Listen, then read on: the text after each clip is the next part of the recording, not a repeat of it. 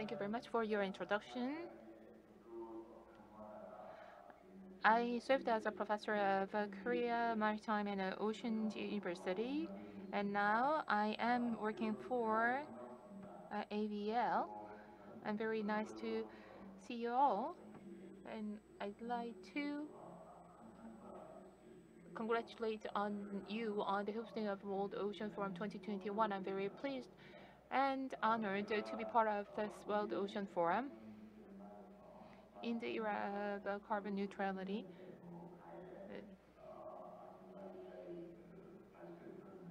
Well, I have listened to the various presentations and very informative and inspiring. I'm very pleased to hear all these new ideas and the plans. In line with the previous presentations, I'd like to talk about the actual testing result of the hydrogen fuel.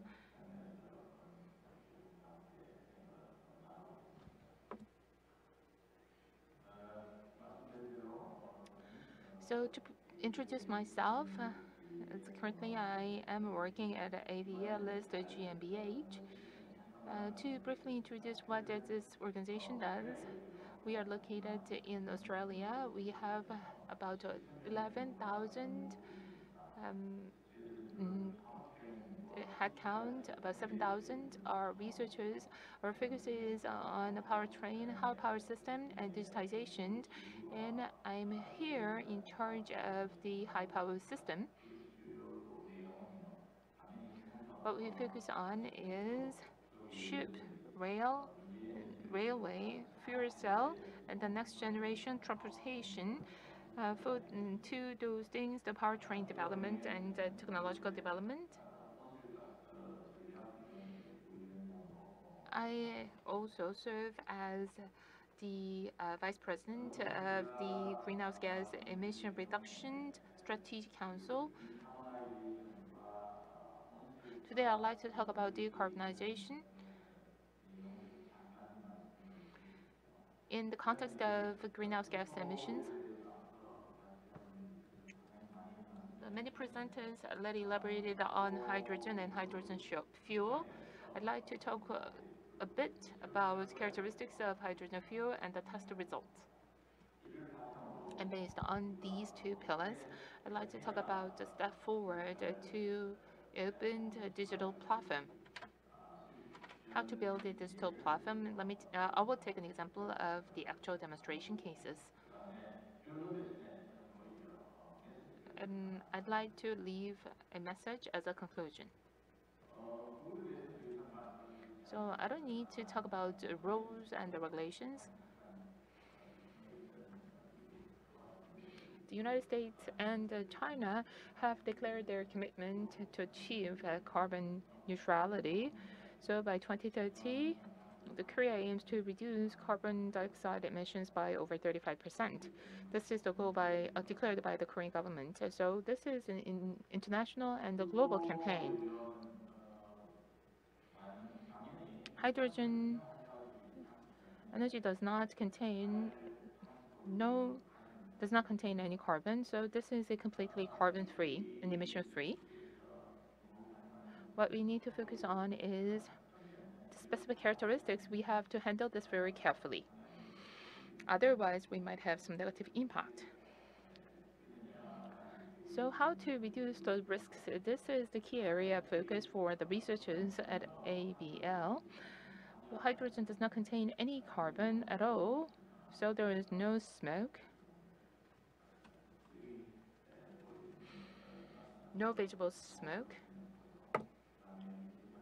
and it does not create any particulate matter or other pollutants, such as polycyclical aromatic hydrocarbon. However, it has such a wide range of flammability limits. If the air contains 3 to 70% of hydrogen in a mixture, that it can turn into a flame. However, you need a very strong ignition energy, otherwise you cannot ignite. So this is a very two opposite sides. So it is very difficult for use this as a fuel. And as for this burning speed, it's extremely high flame speed. So it is 10 times faster than methane. So 300 centimeter per second as for the flame speed. So hydrogen is explosive gas, but when it comes to ignition, it requires a significant amount of energy. So it needs to burn this in a confined space, and it requires a very highly advanced technology. Since ignition and flame takes place very rapidly, most of the cases, well, it is involved in the stoichiometric reaction. So nitrogen and oxygen in the air would go into the stoichiometric combustion. So in the case, it will generate a very high amount of NOx. So the optimization of the burning, since this is a decarbonization, although there is no carbon-related pollutant, in this case, well, NOx can be generated. So we have to find ways to optimize the combustion. As you know, NOx can have negative impact on human body immediately. Then given these properties and the characteristics of hydrogen, how can we get and generate energy using internal combustion engine? And what kind of process takes place in order to reduce pollutants and then properly control the pollutant? We have conducted an experiment in two different units of engine. The one is multiple cylinder engine, subscale and sub-level output, and the other one is a high output, large scale engine. We also conducted research on the combustion method and through the after processing of the combustion, we have conducted analysis of the reliability as well, and through this we designed this concept as well as the actual engine. As you know all too well, hydrogen has a very small particular size. That is why it can go to any places. That is why the safety and reliability of the material as well as the long-term reliability was the area of focus, and the durability, long-term durability. So these are the areas we reviewed in terms of the design. In order to enhance the task accuracy, we also conducted calibration work. So this is our testing equipment.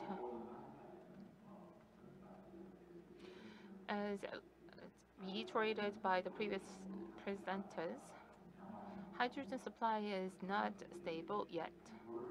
That is why we use tank lorry for the loading and unloading. So one is used for fuel cell and the other one was used for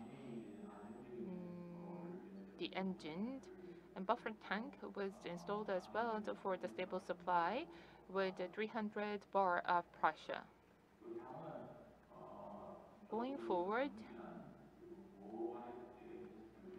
for the high output testing for a longer period of time, we are planning to introduce a liquid hydrogen-related storage facility. So this is the testing results I'd like to share with you. So method number 65 was used as the base. The hydrogen was mixed to this. So what kind of results is delivered by hydrogen? Here you can see three different results. First, 30% hydrogen mixed into natural gas. The next one is 80% hydrogen mixed into natural gas. And the third one is a completely hydrogen. When hydrogen accounts for 30%,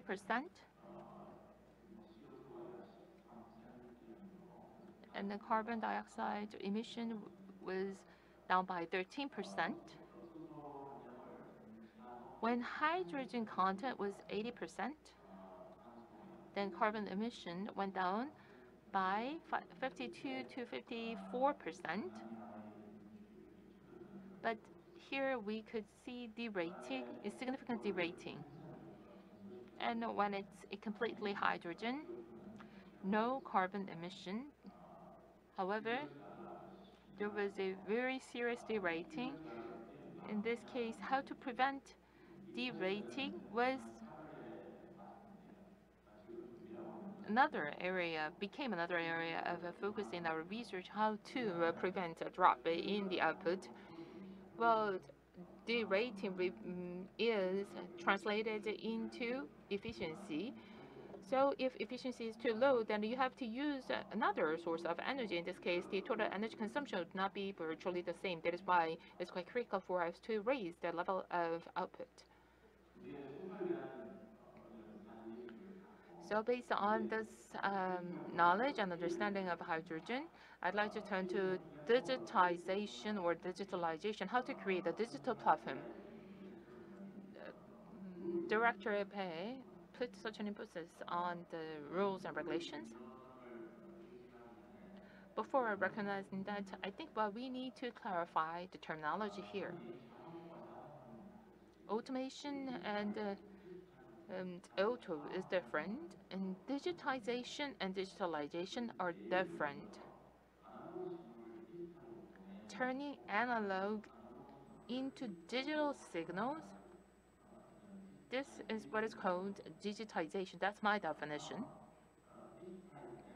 And using digitized information, you can perform a certain function, and this is what I define as digitalization.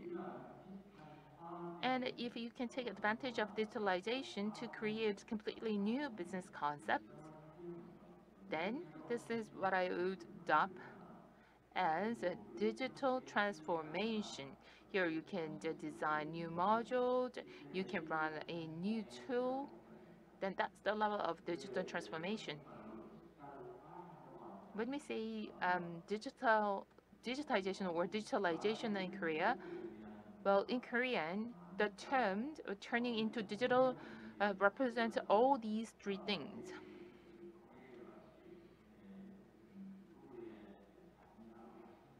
So those who work on the rules and regulations, I'd like to ask them to clearly define what digitization, digitalization, and digital transformation means.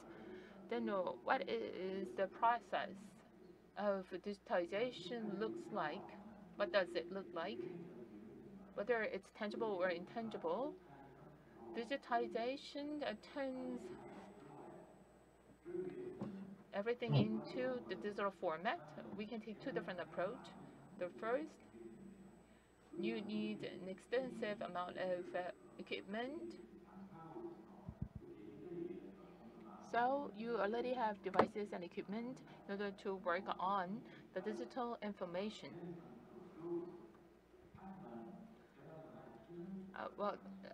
I just took an example of a vessel. Well, the vessel has various equipment, digital equipment and devices, but a vessel itself is a certain tool, but there are various intangible data, so such as the level of contamination and so on. Well, these are intangible pieces of information. In this case, it is very difficult to turn them into digital information. So this is the list of the equipment which can turn such an information into digital information. I will not elaborate on this slide because of the time constraint, but anyway, if you can equip a vessel with these facilities and the devices, then you can probably turn analog information into digital information, or intangible information into digital information. That's what digitization means. Then I'd like to move on to digitalization. Digitalization process itself is rather complicated as well. Most of the cases, there are three different categories. The first is how to create a system. So this is about the concept and design and optimization of the concept, and then setting various parameters which will go into the system. And the definition of those parameters would be included here as well. So this is about the concept and design.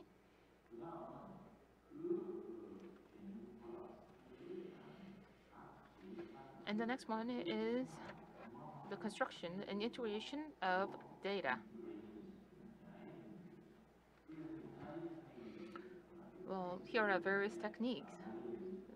The most commonly used one is model-based control, such as MIL, SIL, and HIL.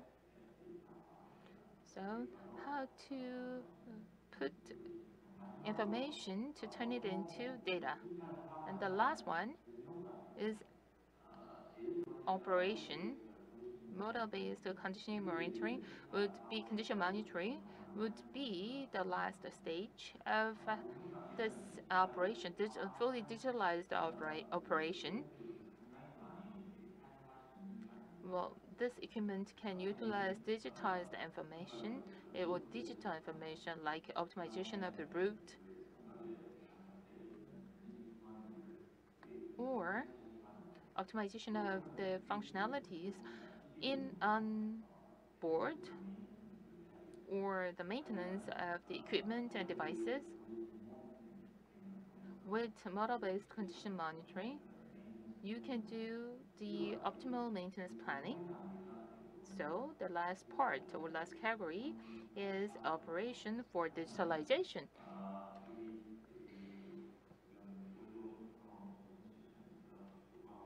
But what we want to achieve in this session is integrated digital platform creation.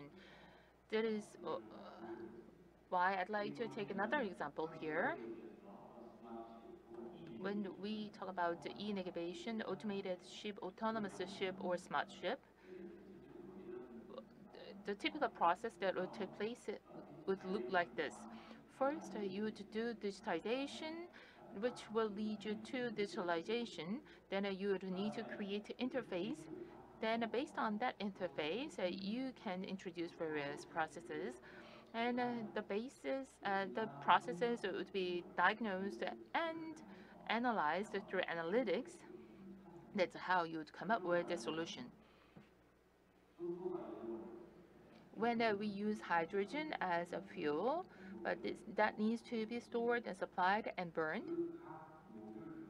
So for each module, what would take place would be quite different from what we have seen so far.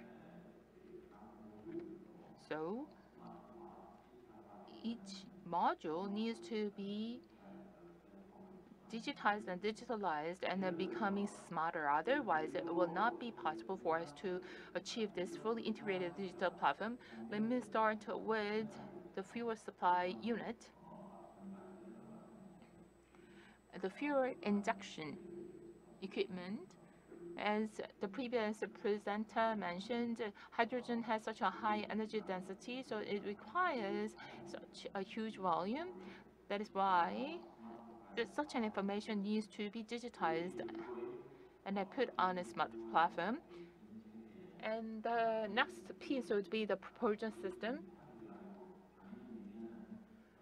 In the future, through the electrification, there will be multiple different propulsion systems. That is why these need to be integrated. And at the end of the day, this will determine the ship behavior, and even the ship behavior needs to be digitized and digitalized. Only then we can say that we have truly digital integrated platform. But this kind of thing cannot be done by any single organization or any single entity. Now is the time for Korea and for the technology leaders throughout the world to put together their collective wisdom to create a fully integrated platform. So with that, I'd like to move on to the next slide. This is the list of participants of open simulation platform pursued by DNV. DNV has focused on this initiative over the last 2 years. So when hydrogen becomes the mainstream fuel, we would need an open simulation platform or the fully integrated platform. So this is the thing we have to pursue at this stage. So this is my last slide. As you can see here, we have Hyundai Heavy Industries, Daman, and major Korean players, as well as the global players in the shipbuilding and the shipping industry. So, and we have several technology leaders and major manufacturers and the integrators. So all these parties are communicating with each other and interacting with each other to pursue collaboration. Only then, only based on such a collaboration and cooperation, that we will have a fully integrated processes and the platform. With that, I'd like to conclude my presentation. Thank you.